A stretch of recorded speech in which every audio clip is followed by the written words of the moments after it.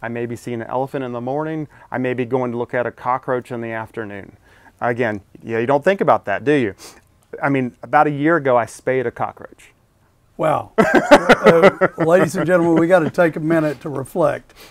Spayed a cockroach. Okay. Yep. That's a small surgery. It is a small surgery, but a surgery that I was like, I don't know what I'm doing.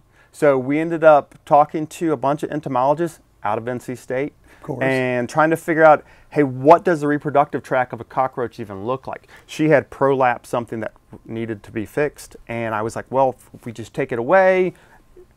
Prolapse? Okay, So I'm good. It was sticking out. Okay, there we go. It should have been inside and it was outside. Yeah, that's a hernia. I'm with you now. So we were like, we need to address this. And people look at me like, why didn't you just, it's a cockroach.